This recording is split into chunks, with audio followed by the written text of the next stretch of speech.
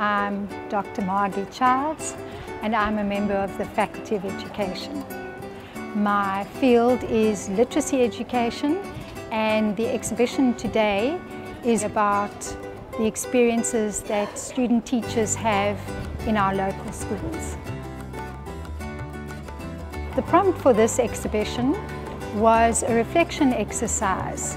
Student teachers went out to schools, spent time there, and there were 3 questions they had to answer.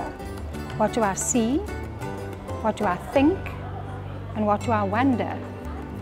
They took a picture and then they wrote text to accompany the picture and respond to those 3 prompts. This exhibition is interactive. It's not just a show, it's also an opportunity for people to talk to us about things that challenge them or things that puzzle them, and then that helps us to be aware and then to address it in our curriculum.